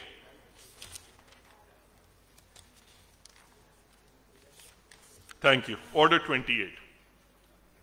Where any officer, soldier, sailor, or airman actually in the service of the state in such capacity is a party to a suit and cannot obtain leave of absence for the purpose of prosecuting or defending the suit in person he may authorize any person to sue or defend in his stead. The authority shall be in writing and shall be signed by the officer, soldier, sailor, or airman, in the presence of his commanding officer or the next subordinate officer if the party is himself the commanding officer, or B, where the officer is serving in military, naval, or air force staff, the head of the office in which he is employed. Such commanding or other officers shall countersign the authority, which shall be filed in court. So what does this say? This obviously recognizes कि आप मुकदमा तो कर सकते हैं फौजी अफसरान के खिलाफ, सिर्फ ये है कि अगर वो अपनी पेशा वाराना जिम्मेदारियों की वजह से वो पेश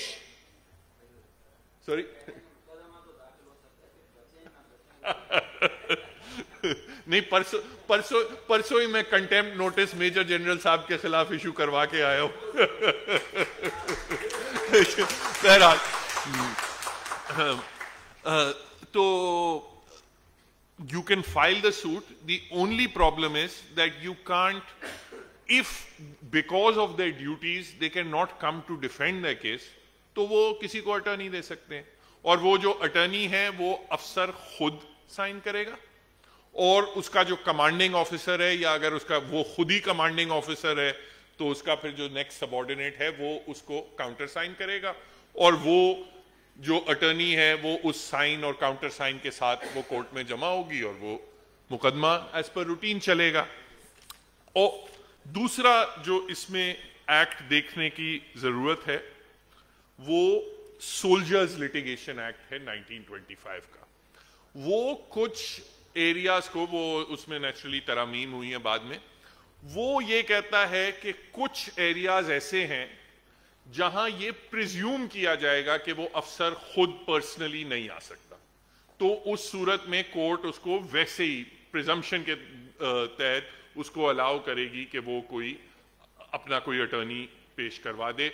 उसके खिलाफ पर्सनल अपीयरेंस के समन्स नहीं होंगे. वो उसकी कैटेगरी सोल्जर्स लिटिगेशन एक्ट में दी गई है. वो लोग जो नॉर्दर्न एरियाज में सर्विस कर रहे हैं, या वो लोग जो कश्मीर में सर्विस कर रहे हैं, प्रिजनर्स ऑफ वॉर, या जिनकी बटालियंस वगैरह मोबिलाइजेशन का ऑर्डर हुआ है, तो उनकी स्पेसिफिक कैटेगरीज दी गई हैं. और नेचुरली जो एक्टिव ड्यूटी पे कहीं सेंसिटिव ड्यूटी कोई परफॉर्म कर रहा है तो उसमें एक्ट में ही लिखा हुआ है कि उनको फिर पर्सनली आप नहीं समन करेंगे, उनको जो भी करना है थ्रू अटर्नी आप कर सकते हैं. ठीक है. और उसी तरह अपना फिर अगर नॉन कंप्लायंस होती है तो जिस तरह मैंने जिक्र किया, नॉन कंप्लायंस अगर if it happens from anyone, cantonment के अफसर्स जो होते हैं वो, and in the most common scenario ये मसले आते हैं या तो उन ऑफिसर्स से जो ऑन डेप्यूटेशन कहीं काम कर रहे होते हैं डिफरेंट इदारों में, उनके खिलाफ आते हैं, या कंटोनमेंट में आते हैं क्योंकि कंटोनमेंट्स में ऑटोमेटिकली ब्रिगेडियर्स या मेजर जनरल्स वगैरह हेड कर रहे होते हैं, और कंटोनमेंट से तो नेचुरली शहरियों के बहुत हजार किस्म के मसाइल होते हैं. तो but so they are bound by the processes of law just like any other state functionary. अब I think that concludes it. अब एनी क्वेश्चंस?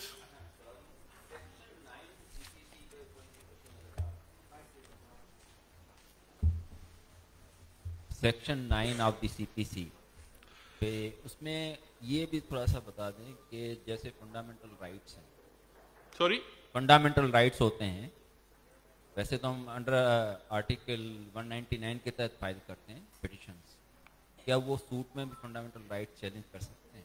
सेक्शन 9 को थोड़ा सा मेरी अंडरस्टैंडिंग में तो वो बिल्कुल सूट में हो सकते हैं, बिकॉज एक तो लैंग्वेज सेक्शन 9 की है और फिर जजमेंट्स है. लैंग्वेज जो है सेक्शन 9 की, the courts shall have subject to the provisions herein contained have jurisdiction to try all suits of a civil nature excepting suits of which their cognizance is either expressly or impliedly barred.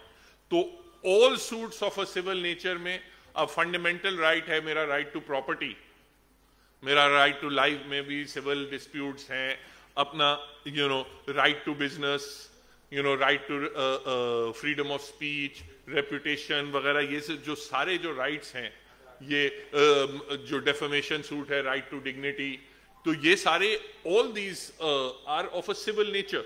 So all these suits can be brought under section 9. और क्योंकि article and the ordinary place from them to be brought is the civil court. Article 199 तो एक मखसूस एक extra ordinary remedy है, जिसमें कई और इश्यूज हैं कि भाई अपना उसमें कोई ऑल्टरनेट रेमेडी भी ना हो, उसमें कोई फैक्चुअल डिस्प्यूट भी ना हो, कोई फैक्चुअल कंट्रोवर्सी भी ना हो, तो तब सिर्फ उसी सूरत में आप 199 में जा सकते हैं. और नेचुरली गवर्नमेंट पार्टी हो, या खैर वो तो 199 1C में नॉन गवर्नमेंट पार्टी भी हो सकती है, बट सेक्शन 9 में I think absolutely fundamental rights can be invoked, can be pleaded. दूसरा दो जजमेंट्स तो मुझे ऑफ हैंड याद आ रही हैं, एक अताउर रहमान साहब वाली है, और एक और उससे पहले थी, उस पर उन्होंने रिलाई है, और कुछ रीसेंट भी आई हैं उस पर. So fundamental rights can definitely be pleaded and be the basis of because I mean basically I feel it would be ridiculous to say कि मैं अपना legal right enforce करने के लिए तो civil suit कर सकता हूं, मगर मेरा fundamental right जो है वो उसके लिए मैं नहीं जा सकता. एक चीज वैसे मैं एक clarification अभी यहाँ जहां military officers की बात आई थी, वहां एक civil suit में और पिटिशन में फर्क है, क्योंकि आर्टिकल 199 आई थिंक 4 है या 4A है क्या है, जिसमें वो कहते हैं कि आर्म्ड सर्विसेज के ऑफिसर्स के खिलाफ रिट पिटिशन नहीं फाइल हो सकती, मगर सिविल सूट पे कोई पाबंदी नहीं है. तो वो that is a distinction between the two. मगर वहां भी जो केस लॉ आया है वो ये आया है कि वो आर्म्ड फोर्सेस के पर्सोनेल के खिलाफ नॉर्मली रिट पिटिशन नहीं फाइल हो सकती, प्रोवाइडेड कि उनके एक्शंस मैलिफिडे या कोरम नॉन जुडिस या विदाउट जुरिस्डिक्शन ना हो. अगर उन 3 एक्सेप्शंस में आते हैं तो रिट पिटिशन भी फाइल हो सकती है, मगर सिविल सूट तो हर सिनेरियो में वैसे ही हो सकती है.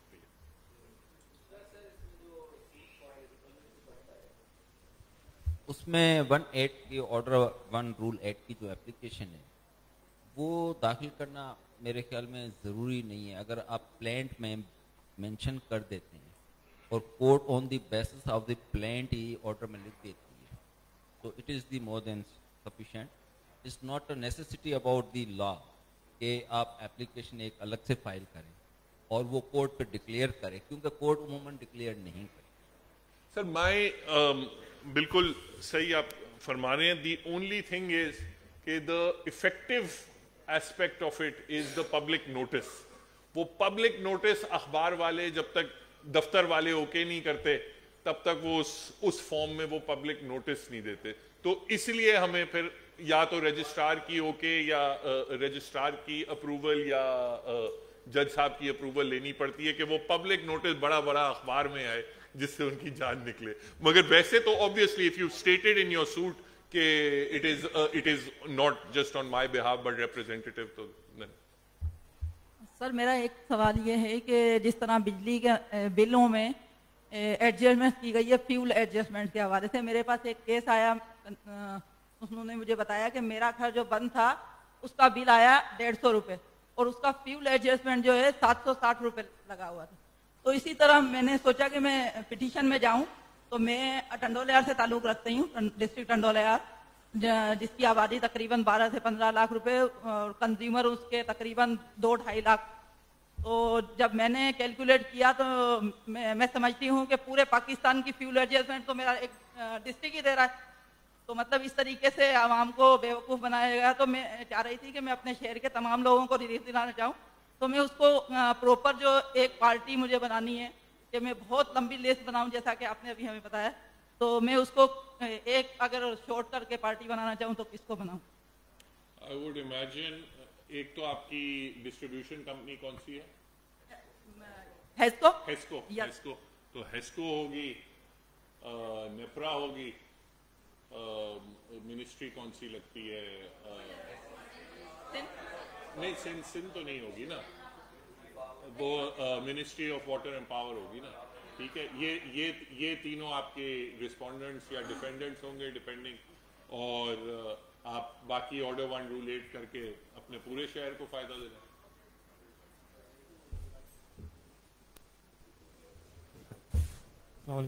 सलाउद्दीन साहब, मेरा क्वेश्चन आपसे ये है कि आपने जैसे बताया ऑर्डर 1 रूल 10 में एप्लीकेशन फाइल करते हैं, तो मेरा क्वेश्चन आपसे ये है कि इसका ये कौन सी स्टेज पे हम एप्लीकेशन फाइल करते हैं, या कोई इसकी स्टेज है या नहीं? और दूसरा स्टेज पे ये एप्लीकेशन हम ऑर्डर 1 रूल 10 उसके बाद जी। और दूसरा क्वेश्चन आपसे ये है कि आपने कहा कि ये जो जिसको भी हम पार्टी के कोई सूट फाइल करते हैं तो प्रोविंस ऑफ सिंध को पार्टी बनाते हैं, तो उसके पीछे क्या लॉजिक है, क्यों हम प्रोविंस ऑफ सिंध को बनाते हैं जब हम चीफ सेक्रेटरी को बना दिया है? और ये कहाँ पे लिखा हुआ है कि हम प्रोविंस ऑफ सिंध को बनाना है हमें?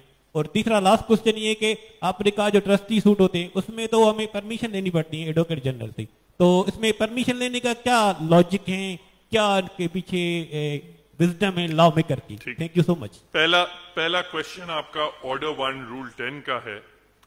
आइडियली अगर आपको खुद रियलाइज हुआ है तो जिस सेकंड आपको रियलाइज हो आप फाइल करें, ठीक है।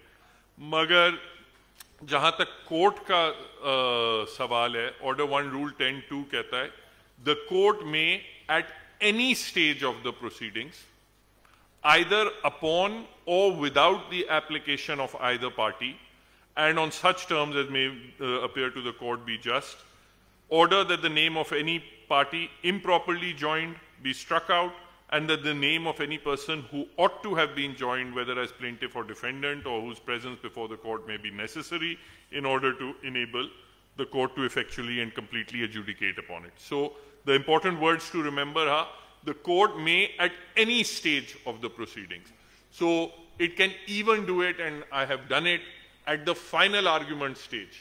ठीक है, मगर practically speaking आप ये realize करें कि जब पूरा evidence record हो चुका होता है तो judges will be, and rightfully so, they'll be very reluctant. वो फिर बड़ा कुरे देंगे कि यार इसकी presence actually necessary है। अगर इतनी नेसेसरी है कि उसकी गैर मौजूदगी में किसी किस्म की डिक्री पास ही नहीं हो सकती, तो then even at the final argument stage they will have to make the person party and restart the evidence. But normally order 1 rule 10 की आप इश्यूज से पहले जब भी फाइल कर दें तो आसानी से कोर्ट कर देती है, इसमें कोई लिमिटेशन वगैरह कुछ नहीं है, ठीक है। एविडेंस के बाद रिलक्टेंट ज्यादा होती है मगर पावर फिर भी है, और बल्कि जिम्मेदारी है, अगर नेसेसरी है तो फिर तो जिम्मेदारी है, इवन अगर देर हो गई है, they have to do it. अच्छा, दूसरा आपका क्वेश्चन था चीफ सेक्रेटरी, और the point is that the legal entity, the chief secretary is not a legal entity, it is a designation, it is a title of an officer. The legal entity is the province of Sindh. The chief secretary and all the others are just employees of the province of Sindh. So that is why you are suing when you want something from the government. And normally अगर आपको chief secretary से कोई personal कोई चीज चाहिए तब तो आप उस शख्स को बनाएंगे ना पार्टी, मगर अगर आपको गवर्नमेंट से रिलीफ चाहिए, गवर्नमेंट के किसी अफसर से रिलीफ चाहिए, तो आपने गवर्नमेंट को इम्प्लीड करना है, and the government is the province of Sindh. Final आपका क्या था? हाँ, वो जो है वो सेक्शन 94 में पब्लिक ट्रस्ट, 94 है 93 है क्या है, 92 है, हाँ, जब पब्लिक ट्रस्ट हो तो आपको अटॉर्नी जनरल की अप्रूवल चाहिए होती है, एंड पब्लिक चैरिटी हो तो उस वक्त आपको अप्रूवल चाहिए होती है. And the rational behind it is that public charitable trust our basically they are meant for everybody, and the attorney general or the advocate general, he is considered to be a custodian. तो उसको वो role दिया गया है कि उनके खिलाफ frivolous cases वगैरह ना हो वगैरह, तो उसके लिए एक डबल प्रोसेस किया गया है. मगर प्राइवेट ट्रस्ट में इस किस्म की कोई पाबंदी नहीं है. तो प्राइवेट ट्रस्ट के खिलाफ आप ट्रस्टीज के खिलाफ बगैर एजी की अप्रूवल के कर सकते हैं.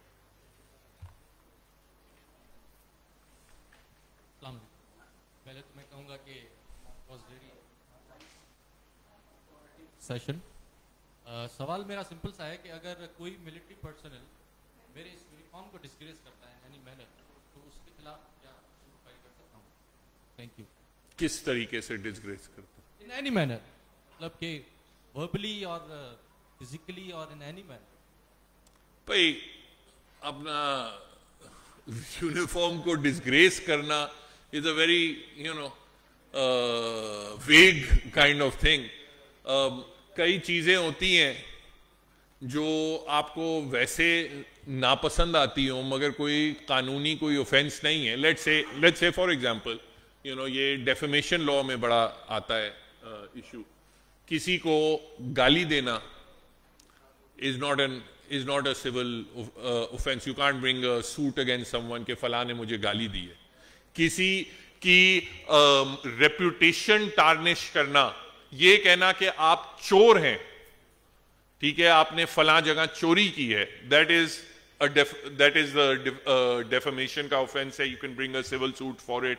You can even in appropriate cases bring criminal case for it. मगर अगर कोई सिंप्लिसिटर आपको गाली दे देता है, वो आप नहीं कह सकते कि इस पे भी मैं सूट फाइल करूंगा एक्सेट्रा। सर अगर कोई मिलिट्री पर्सनल रोड पे हमारे यूनिफॉर्म के किसी बंदे के साथ मिसबिहेव करता है और फिजिकल होता है, भाई वो तो फिर वो तो फिर यूनिफॉर्म का तो इशू नहीं है ना। अगर बगैर लॉफुल जस्टिफिकेशन के किसी भी शहरी को ज़दोकोब का निशाना बनाया जाता है तो उसका फिर असॉल्ट का सिविल केस भी हो सकता है, क्रिमिनल केस भी हो सकता है विदाउट लॉफुल जस्टिफिकेशन। फिर उसमें कोट आपने चाहे काला पहना हो या पीला पहना हो, उससे तो नहीं फर्क पड़ेगा। Very right, thank you so much.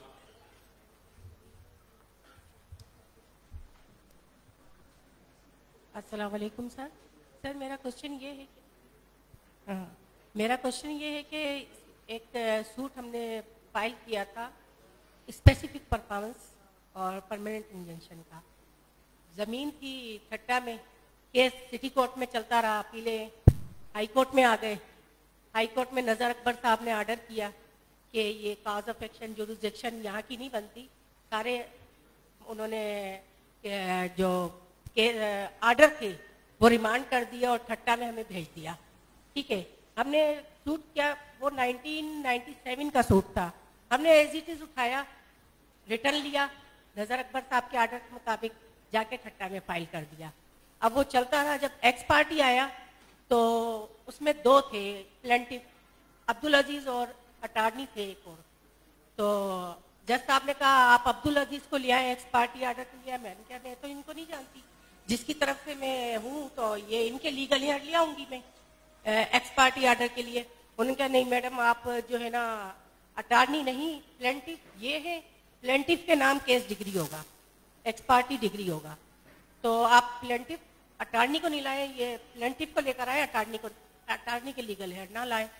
तो मैंने फिर मशवरा किया सीनियर से, उन्होंने कहा आप 6 रूल 17 फाइल कर दें।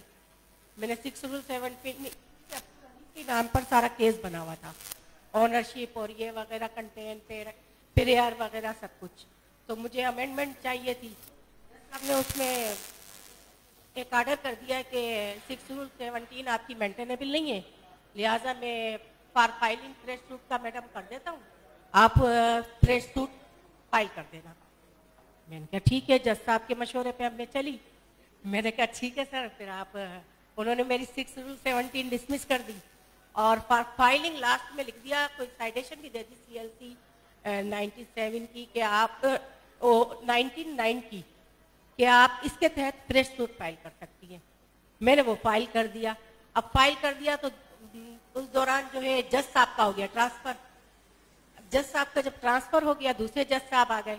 उन्होंने कहा मैडम उस जज ने जब ये लिखा फ्रेश सूट फाइलिंग और आप उस जज ने ऑर्डर नहीं किया आपका नोटिस का, तो मैं कैसे कर सकता हूँ। मैंने कहा उन्होंने साइटेशन भी दे दी, उनके लिमिटेशन आ गई, इसलिए कि सेल एग्रीमेंट और जनरल पावर ऑफ अटॉर्नी 1993 का था, तो उसमें लिमिटेशन पे पॉइंट आ गया। तो अब मैं थोड़ी कंफ्यूजन थी कि सर इसके लिए मैं क्या करूं।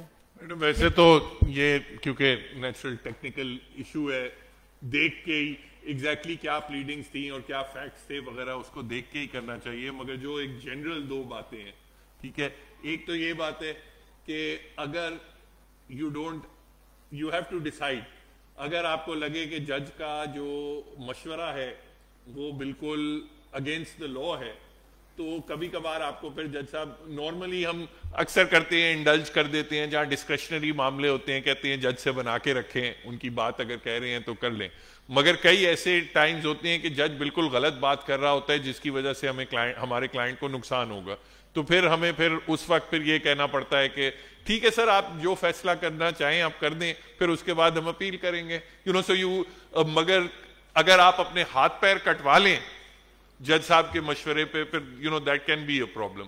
दूसरा जो एस्पेक्ट है, जहां तक ये बात है कि पावर ऑफ अटर्नी और उस पे, ऑब्वियसली अगर प्लेंटिफ ए है और वो मर गया है तो एक तो पावर ऑफ अटर्नी उसी वक्त खत्म हो जाती है नॉर्मल सिचुएशन में, दूसरा और उसके जो एक्चुअल प्रिंसिपल है उसके लीगल एयर्स हैं उन्हें ही इम्प्लीड होना पड़ेगा। उसकी सिचुएशन, उसका सिर्फ एक तोड़ है कि अगर आप कहें कि वो जो पावर ऑफ अटर्नी थी वो फॉर कंसिडरेशन थी और एक्चुअली मैं ही मालिक था और उसने अपने सारे, तो उन सिचुएशंस में कुछ केसेस में कोर्ट्स ने रिलीफ दी है, मगर आपके सिचुएशन में एक दूसरा जो मसला आड़े आएगा, वो कहेंगे कि ये बातें अगर आपने पहले प्लीड नहीं की और अब आप उस बंदे की डेथ के बाद प्लीड कर रही हैं तो आप अपने केस में इंप्रूवमेंट ला रही हैं, तो उसमें हाँ उसमें अगर WS पहले ही आ चुका है तो फिर it could be a problem. चलें बहरहाल, but I mean obviously to give a proper reply I'd have to see the pleadings. I think is that the last? ठीक है, thank you very much ji, it's been a pleasure. Thank you. Big thank you to Salahuddin Saab for a very informative. Participants हैं जो attend कर रहे हैं will attend next week as well. A lot of effort has gone into this and I thank our committee and those that have helped, especially our lecturers. Thank you. Assalamu alaikum.